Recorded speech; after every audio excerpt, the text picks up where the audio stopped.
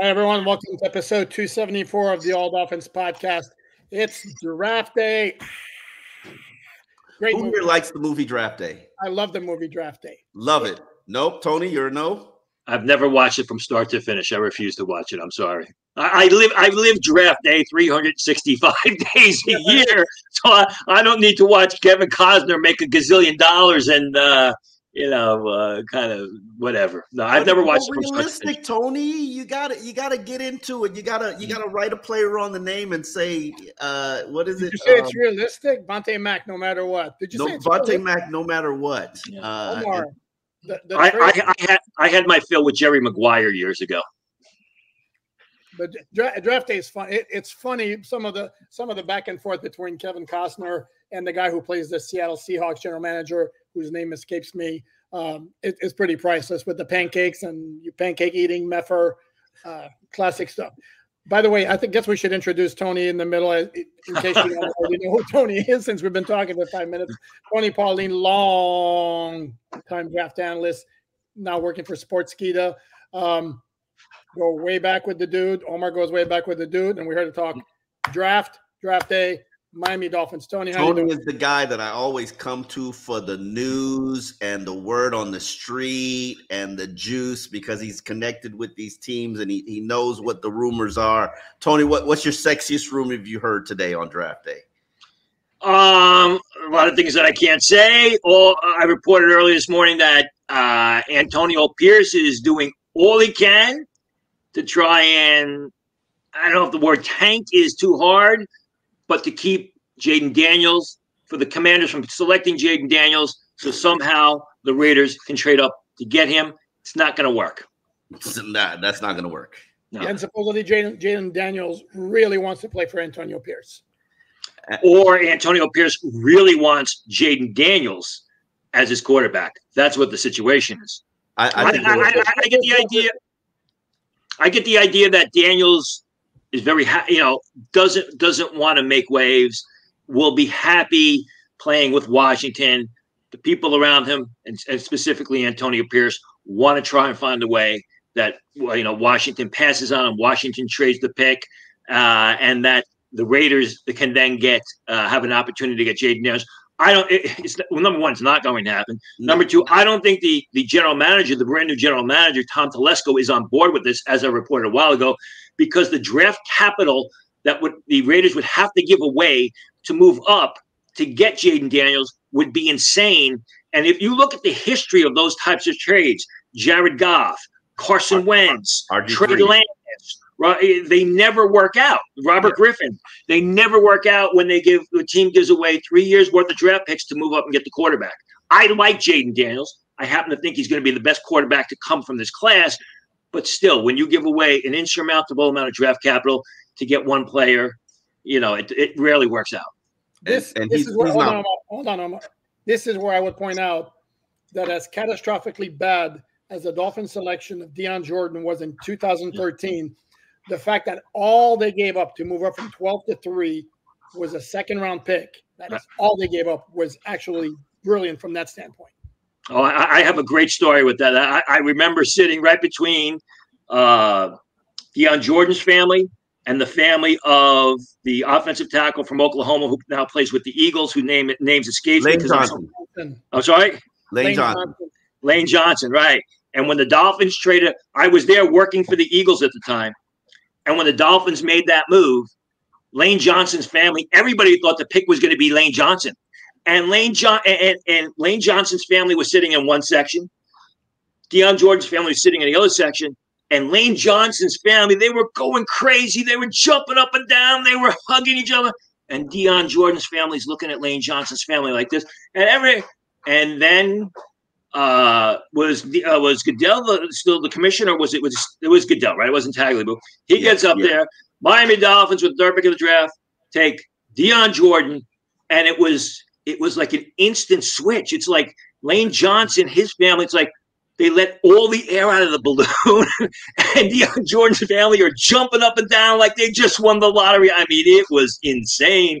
It worked out for the Eagles, didn't work out for the Dolphins. Sure. Let me ask you, Tony. regarding the Miami Dolphins and where they are at 21, do you feel that this is a draft where, you know, we talked to Chris Greer, and Chris Greer said there are about 15, 16 legitimate first-round picks in this draft. They feel confident that they're going to be in position to get one of those guys and be happy with where they are at 21. Now, that could be just a pump fake to make teams say, hey, you want 21, you better come get it. What do you think is going to be left there, offensive lineman-wise and defensive tackle-wise? And pass rusher. I'll throw that in there, too. Yeah, okay. Defensive tackle, I mean, it's a matter of, do you think that Zahar Newton of Illinois is worth the 21st pick of the draft? If you do, that's the only one there, because Byron Murphy, who's the first defensive tackle, is going to be long gone. I happen to like Newton. He does have the Jones fracture. I like his film the past 2 years. He's a guy, when you watched him last year play, even when the outcome of the game was known and Illinois was not going to win the game, Newton was playing hard. I think he's undervalued. It's just a matter of, do you think he's worth the 21st pick of the draft? Offensive tackles, a lot depends on what happens before them. If Bo Nix is selected, you know, before the 21st pick of the draft, you're going to get better offensive tackles that fall down to the Dolphins. If Michael Penix is selected before the 21st pick of the draft, which I believe is going to happen, more and more good players could fall down to that 21st pick because you have players that are unexpectedly selected much earlier. Pass rushers, again, I think there's going to be a good pass rusher there. As I've reported at Sportskeeda, Dallas Turner is basically considered the consensus #1 pass rusher. Then you have Jared Verse, you have Latu, and you have Chop Robinson. But it's not universal in that order. There are some people that have Jared Verse as their #2 pass rusher after Dallas Turner. There are some that have him #4 after Dallas Turner. Latu is liked in a lot of areas, but he also has a neck injury, which has concerned some teams. Chop Robinson, a lot of people love his upside, love his character, love the person. They say he's got short arms. I don't think that's a big deal. Hasn't had much production, but he did have a significant concussion last year in the Ohio State game. Only played 8 games last year. I happen to love Chop Robinson. So it depends on what they think. I mean, I've heard pass rusher. I said offensive line, but I've heard Miami at 21 would prefer to trade down, get extra selections, and then take a player later part of round 1. Now, I've said all along, and no more. Don't even try. Don't even try it. You were like, no, I want to stay at 21. Don't even try it. Whatever. You come on. Don't be like that. I've never wanted to stay at 21. I started to reconsider myself when you wrote your little story and pissed all over what I thought I could get for pick number 21. But let's talk about these offensive tackles. This is supposedly a historic offensive tackle draft. Which guys do you think fit a zone scheme like the Miami Dolphins run? And which guys do you think can spend the first year at guard? Those 2 factors. Give me the names, Tony. Well, the top name, if you're talking the bottom half of round 1, the bottom third of round 1, the guy that sticks out would be Jordan Morgan. And in my opinion, that would be the guy that if they trade down, that they would target. Jordan Morgan of Arizona, who was a terrific left tackle at Arizona, slightly undersized, mobile, athletic. You can start him at guard and then eventually develop him into a left tackle. I think he's got great upside. He's got to get stronger. He's got to improve some areas of his game. But that would be the player that I would focus on if Miami decides to trade down the bottom part of round 1. And I agree that I've been told what they're looking at is for an interior guy now that could eventually be a left tackle. That would be one guy. The other guy who I had in my mock draft is Fatanu of Washington, if he falls that far. And he may, because there are some medical concerns depending on the team. Fatanu played left tackle at Washington. Big, mobile guy, terrific pass protector. You watch him move. He gets out on the second and third level, takes on linebackers and defensive backs, removes them from the action, sort of a Broderick Jones type of ability, his ability blocking in motion. Great lateral range, great footwork off the edge and pass protection. There's some knee issues which some teams will be concerned about, has to be looked at. He's also 6'3.5". You have to get over the fact that are you happy or are you okay with your left tackle being 6'3.5"? If you are, Fatanu, if he's there at 21, and that's who I had Miami selecting at 21, is that type of guy that can come in, in 2024, play guard, and then eventually you groom him to move out to left tackle. Why Fatano over Graham Barton? I don't think Graham Barton's going to be there. I think that Pittsburgh could take him. I do think that if Graham Barton is there, I think that that is a player that Miami would consider taking at 21. There's no doubt in my mind that that happens. Barton is a guy who I think that Fatano is a better pure left tackle than Graham Barton. Graham Barton was good. Fatano was exceptional, in my opinion. Now, Barton is a projection at center, just like Fatano is a projection at guard. But I think it's easier to move from guard, from tackle to guard than it is from tackle to center. I also think that Fatano, in my opinion, has less downside as a left tackle than Graham Barton on Sunday than Graham Barton does at left tackle. He's a little bit smaller. He's very athletic. They're similar in the sense that, and even you could throw Jordan Morgan into this mix as well, as they're not dominant run blockers. They're guys that have to get stronger and improve their run blocking strength for Sunday, which is something that's very coachable. It's tough to coach athleticism. It's tough to coach agility, mobility. That's what these guys have.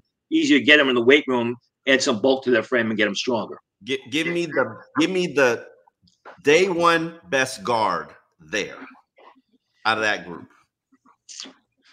Well, again, there is no pure guard that is a first round pick. They're tackles you are projecting to guard. Mention Fatano, mention Graham Barton, who projects to guard or even center. Fuega of Oregon State is also projected to guard by a lot of teams. Fuega is the right tackle from Oregon State. The New York Jets like him a lot. Some teams think that he can be pushed into guard and then eventually moved out to right tackle. There are no true first-round guards. I mean, you have to go into day two when you're looking at guys like Christian Haynes of UConn, Cooper Beebe of Kansas State, Isaiah Adams of Illinois, and then the wild card, in my opinion, would be Zach Zinter of Michigan, who should be a day two pick. Probably, if he was healthy, is a top 40 choice. Dominant guard at Michigan, moves very well, broke his leg in that Ohio State game, so it was an injury late in the season. It depends on when team doctors feel he'll be back and 100% ready. One interior offensive lineman who was linked to the Dolphins for a while was Jackson Powers Johnson. Where do you stand on him? I like Jackson Powers Johnson a lot. He is still the number one rated center on my board. I thought for the longest time that would be the pick for the Miami Dolphins. What happened with Jackson Powers Johnson was the more I talk to people in the league, and what happens is when you do mock drafts, your first couple of mock drafts is what you think will happen, what you think should happen. And then as you get closer to the draft, you start talking to more and more people, and you start to get an idea of what will happen, which is so oftentimes completely different to what you think should happen. And that's what happened with Jackson Powers Johnson. Some people told me he's got a personality that rubs people the wrong way. I don't necessarily agree with that, but that is an opinion out there. There was somebody, and I reported this, that told me that, he was overrated from the beginning. He never should have been rated as a first-round choice. I disagree with that. I still have a first-round grade on him. I think he's going to go in the first round. And the more and more I delved into this, the more and more it seemed like Miami wasn't very interested in Jackson Powers Johnson, which surprised me. So I talked to people in the league. I talked to people who knew, who were familiar with the Dolphins franchise. I finally reached out to his agent. And if you look at the SRA, there were two agents listed as his representation. I know both of them. One of them I've known for 15, 17 years now, and we're very good friends. We talk throughout the year, not just about football. And he seemed kind of cool to the fact that the Dolphins would take Jackson Powers Johnson. He really didn't think that was going to happen.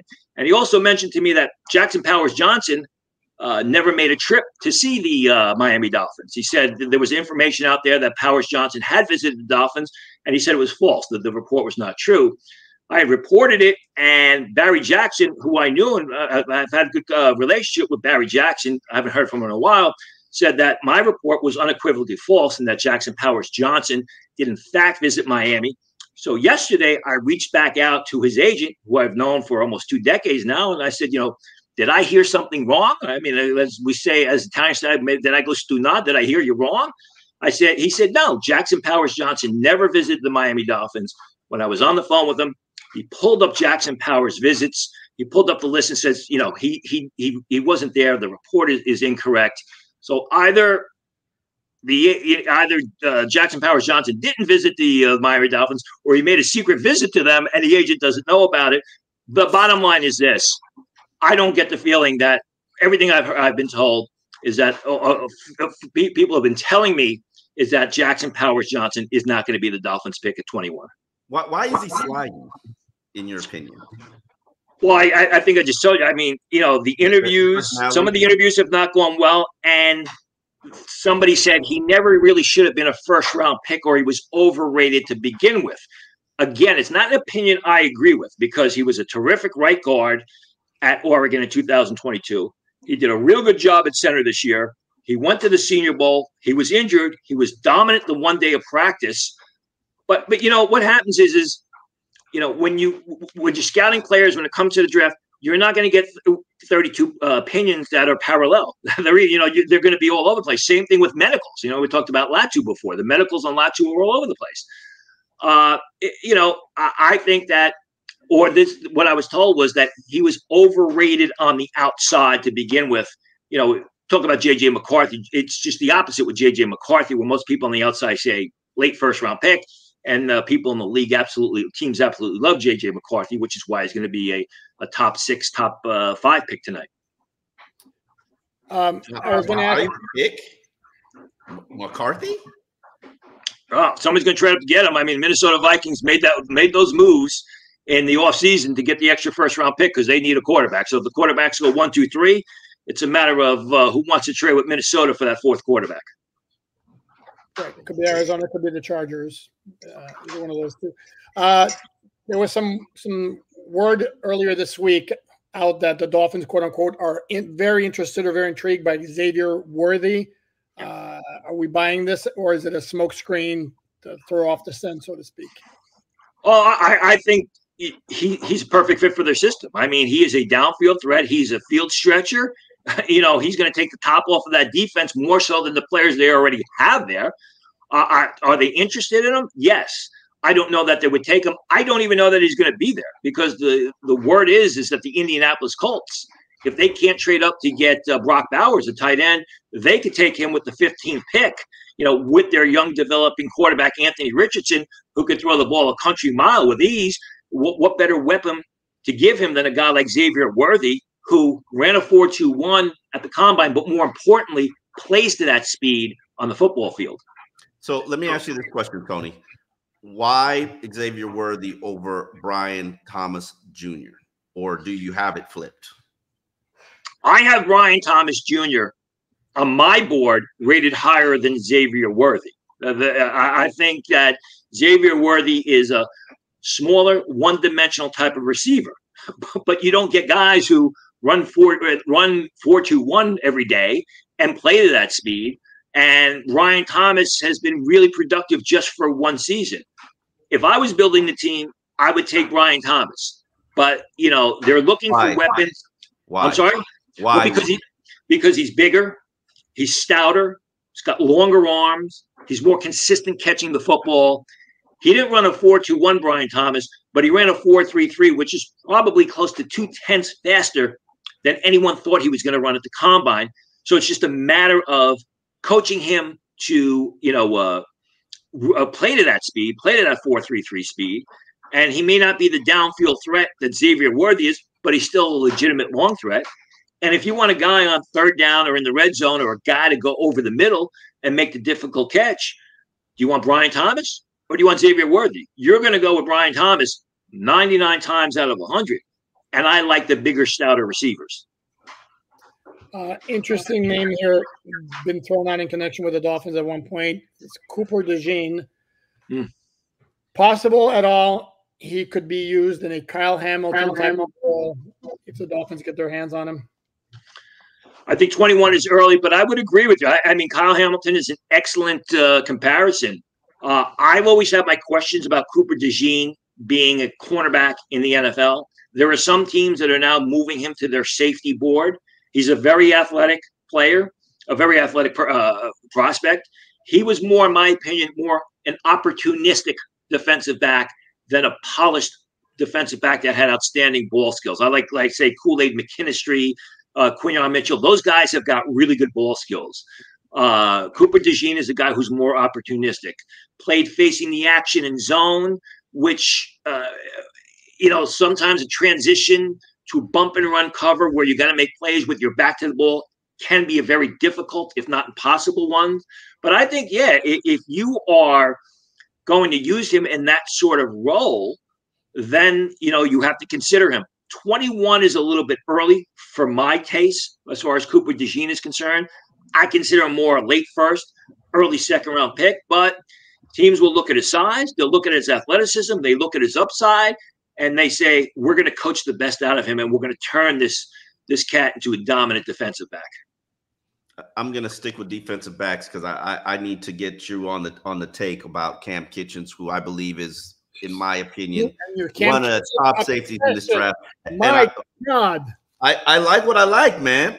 And I also want your evaluation on some of these offensive linemen and defensive linemen in this draft, just to feed the Hurricane fans.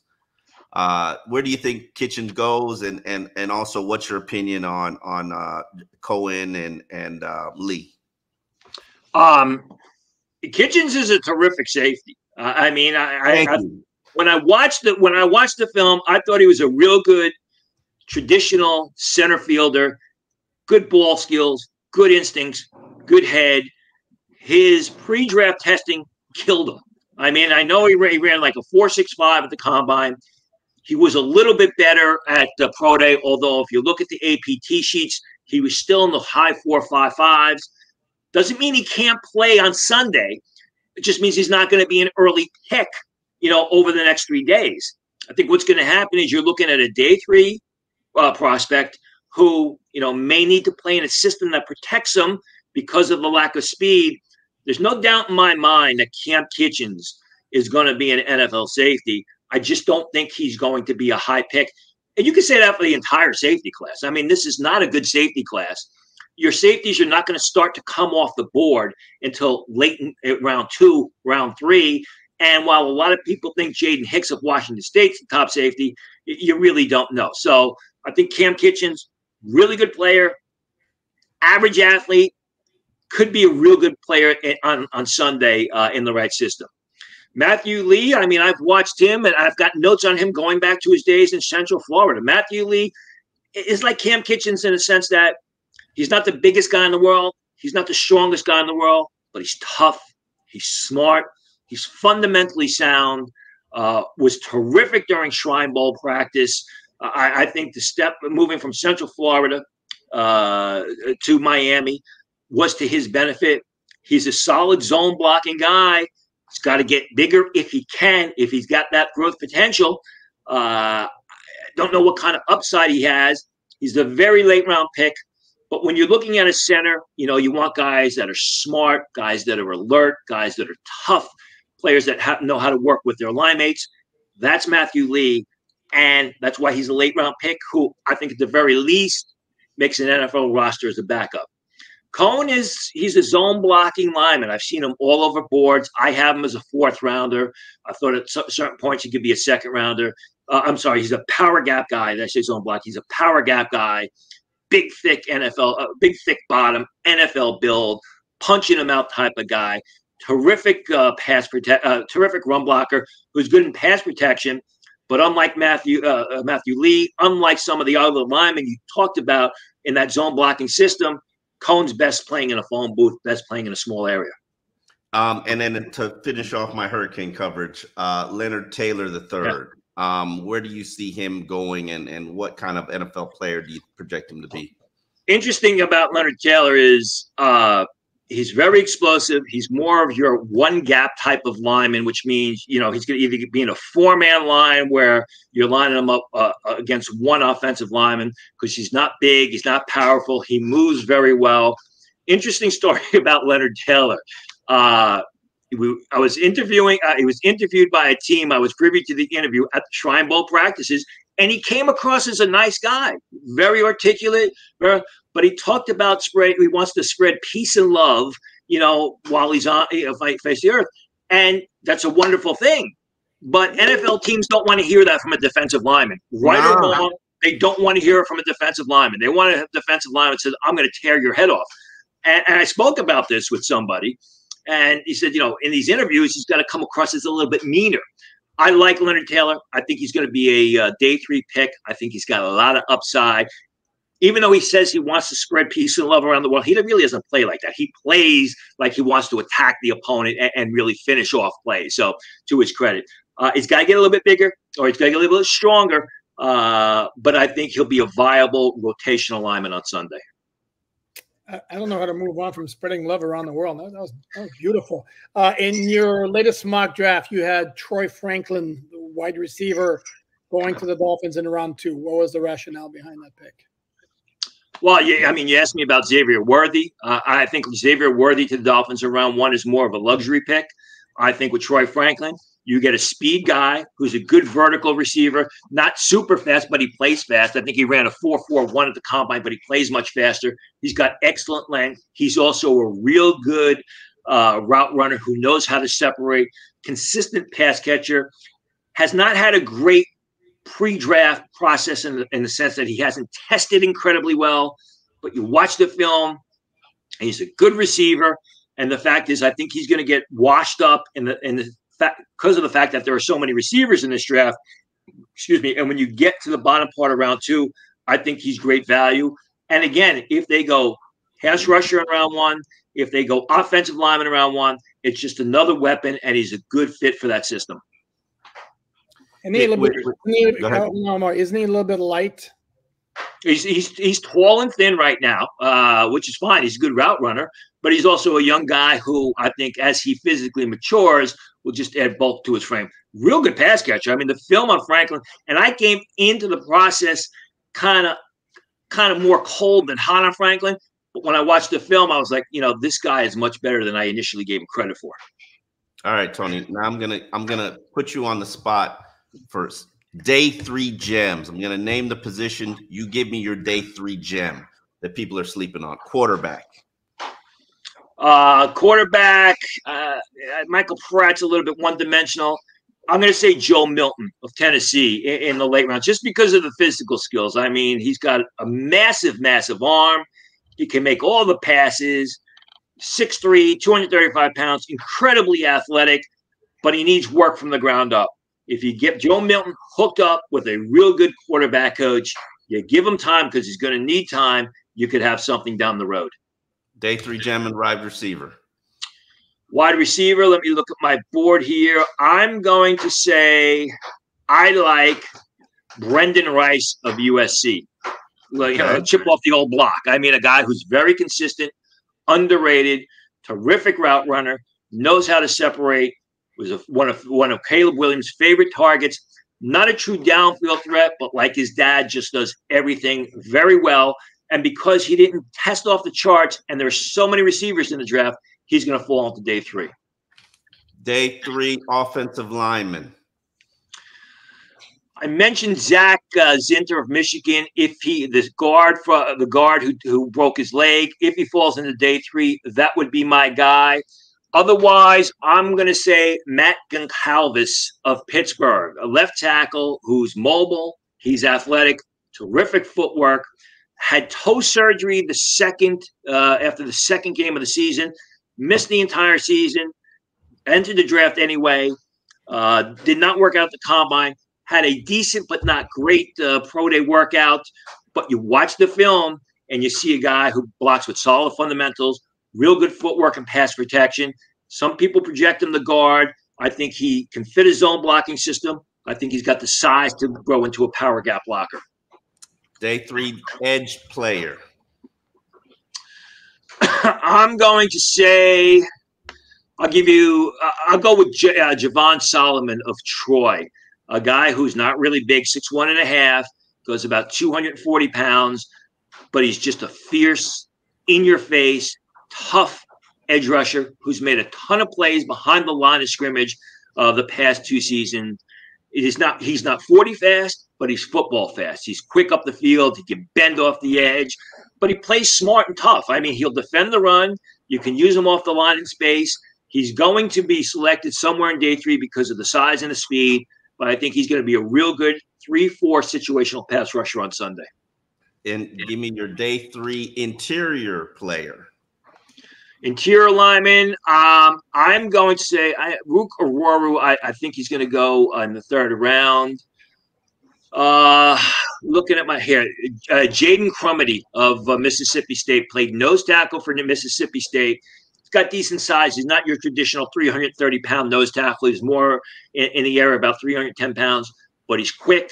He's mobile. You can use him in a 4-man line. You can use him in a 3-man line if you want to put him at defensive end. He's probably going to go somewhere in the 6th round. Now, interior linebacker, which I don't hear much about that position in this draft. I'm assuming nobody likes them. Nobody likes any linebackers that can't rush the passer anymore. I mean, it's kind of sad. The off-the-ball linebacker has kind of fallen. Day 3 interior linebacker, I like Jaden Ford of Texas, who could play on the inside of a 3-4. He can also play on the outside in a 4-3. He's tough. He's your typical longhorn linebacker.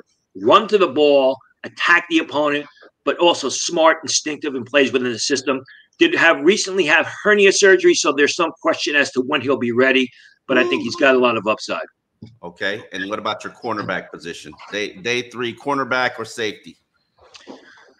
Day 3, cornerback or safety. Jarius Monroe's not going to get drafted because he ran so horribly. Looking at my list right here, I'm going to go with Carlton Johnson of Fresno State.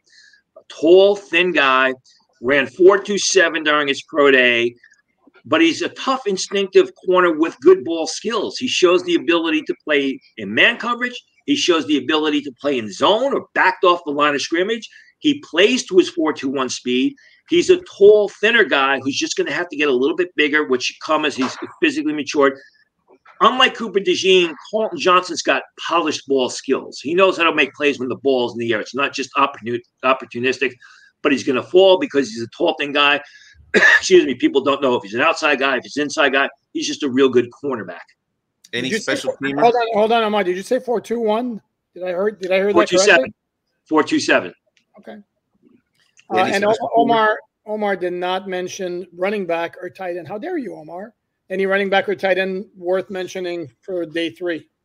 Tight ends, I'm going to go with Eric All of Iowa, who's going to be a 6th-round pick. Eric All has been rated the past 2 years as a day 2 pick by NFL scouts. Was at Michigan in 2022. I think he missed most of the season with a back injury. Played 7 games for Iowa this year. When he was on the field, he was terrific.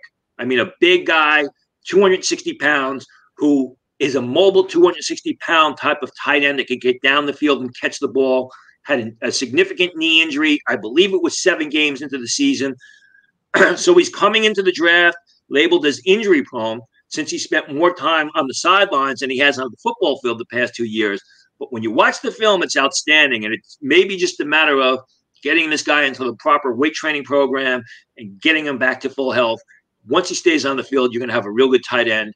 As far as running backs, I'm going to go with Dylan Laub of New Hampshire in the late rounds, 6th, maybe 7th round. Smaller guy, tough interior runner who was a sensational pass catcher out of the backfield, who also was very effective as a return specialist at New Hampshire. And with the kickoff rules being changed this year, now all of a sudden, your return specialists, there's more emphasis on them because you're not going to see opponents just kick the ball through the end zone. You said tough physical runner. Any Derrick Henrys in this draft class? Any Derrick Henrys in this draft class? As far as if you're looking at day 3, look at Kamani Vidal of Troy, about 215 pounds. He's a shorter guy, not even 5'9", but he's a tough downhill runner. Tested much better than people thought at the combine. Also a good pass catcher out of the backfield, which obviously as the game has evolved, if you're a ball carrier, if you're a running back, you got to be able to catch the ball out of the backfield. Mm-hmm. You asked me about specialists. I got to get this one guy in. Torrey Taylor of Iowa. Yeah. Early 4th, potential late 3rd round pick. If you watched Iowa, I mentioned Eric All previously, the tight end. Iowa's offense was awful this year. I mean, they were abysmal. And this guy, he's 26 years old. He's from Australia, played Australian rules football. This guy can kick the crap out of the ball. I mean, it's one of those things where when he kicks the ball, you get dizzy because you look up in the sky so long, but he's also a good directional kicker. He's not just a big-legged guy that flips the field, which he does with regularity. If you need him to kick the ball out to the hashes, out to the cones, he does that well. It wouldn't surprise me if Troy Taylor ends up as a third round, late part of third round on Friday night. So is he a better prospect than Punt God? Than who? Punt God. I'm sorry, say that again. Was he a better prospect than Punt God 2 years ago, Matt Araiza? Well, Araiza went in the 5th round. I think he's only better because of the fact that he played in the Big Ten, and the Iowa offense was so bad, worse than the San Diego State offense that Araiza played under, that he was constantly on the field trying to kick Iowa out of trouble. I'll tell you this. They probably have, if I go back and look at Araiza's grade compared to Taylor's grade, they're probably right there because I had Araiza selected as a potential late third rounder that year. Mm-hmm. Very interesting. Tony, we always appreciate it. What's your one bold prediction about the first round of this draft? I'm not going to hit 32 out of 32 on my mock draft. That's really bold. That's it. I mean, I think, there's a couple things. I think, we're going to see potential trades, maybe the Colts moving up for Brock Bowers, the Eagles and the Steelers potentially trying to move up to Denver's pick for one of the cornerbacks, Quinton Mitchell or Terrion Arnold. Denver, who wants to move back because, it's not – I don't know how you take Bo Nix with the 12th pick of the draft. He's not worth the 12th pick of the draft. And they need a quarterback. We may see more trades than people are initially projecting as we move towards 8 o'clock tonight. So let me ask you this: if you think the Dolphins could possibly move up to 12, who would you think would be the target that motivates them? Wow, you got to think it would. If that would happen, I would think it would be a guy like Fuega, the offensive lineman. If you're looking at top offensive lineman that could start off at guard and move to tackle, the only thing is I don't know that Fuega is anything other than a right tackle. So if you do that, it's probably for somebody like that because he is highly rated. I can't see them moving up for Fatanu. Maybe I'm wrong, but I think it would be for an offensive lineman. Unless somehow they're absolutely in love with Jared Verse and they think that Jared Verse isn't going to fall down to them and they're willing to give away the draft capital to move up and get him. Definitely. Well, Tony, we appreciate your time. Tell the people where they can find your work on draft weekend. All Beyond Sportskeeda. All the reports are there. We got the mock draft simulator. I will be tweeting occasionally. I will have the picks before they are announced on the network, although I will not be tweeting the picks out because I know people don't like that. If there are trades, I'll probably tweet the trades out, but I'll be around. All right, definitely. I'll always appreciate your time, Tony. You know you've been my guy for 2 decades, and we will talk to you again. All right. Good luck. Enjoy the draft. Good luck to the Dolphins this weekend. All right. Thanks, Tony.